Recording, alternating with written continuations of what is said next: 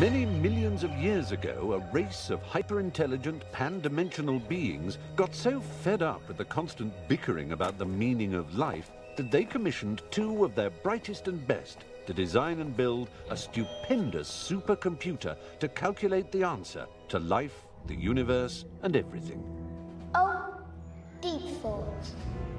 We want you to tell us the answer. The answer to what? The answer to life, the universe, everything. We'd really like an answer. Something simple. I have to think about that.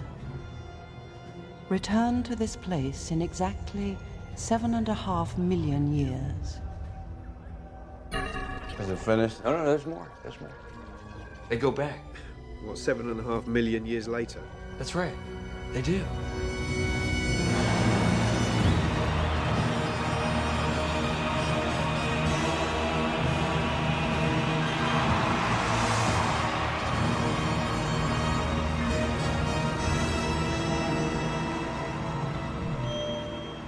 Deep Thought. Do you have An answer for you? Yes, but you're not going to like it. It doesn't matter, we must know it. All right. The answer to the ultimate question of life, the universe, and everything is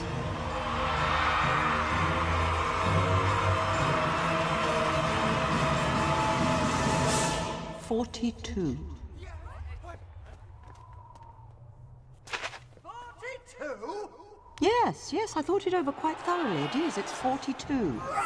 It would have been simpler, of course, to have known what the actual question was. But it was the question. The ultimate question. Of everything. That's not a question.